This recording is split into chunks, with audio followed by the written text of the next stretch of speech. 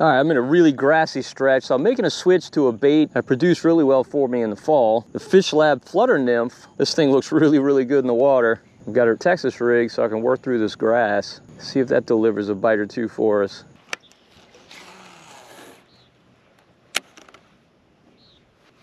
There's a fish. There he is. Oh, that's a better bass.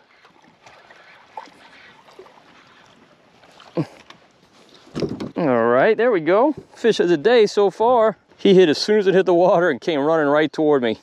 Kind of almost couldn't catch up to him. Hooked well, hooked well. Hooked real well.